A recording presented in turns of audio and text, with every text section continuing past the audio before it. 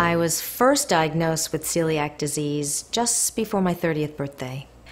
It was a huge relief to know, finally, what was wrong with me, because I had been very, very sick for almost 10 years, and I was beginning to think I was crazy, like it was all in my head.